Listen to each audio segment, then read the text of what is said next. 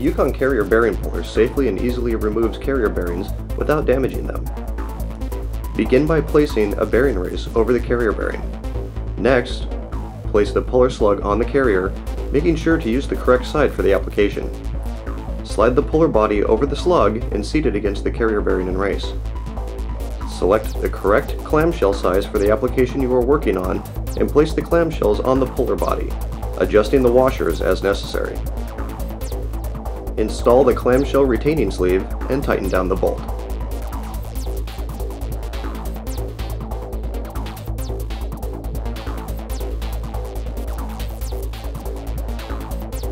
Using an impact gun, pull the carrier bearing off.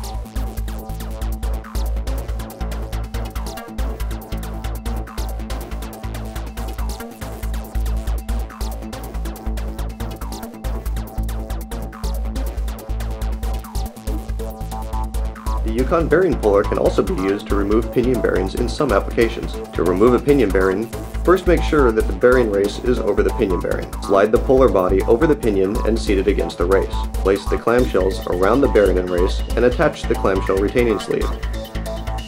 Tighten down the retaining sleeve bolt. Finally, use an impact gun to pull the bearing off, the same way as with a carrier bearing.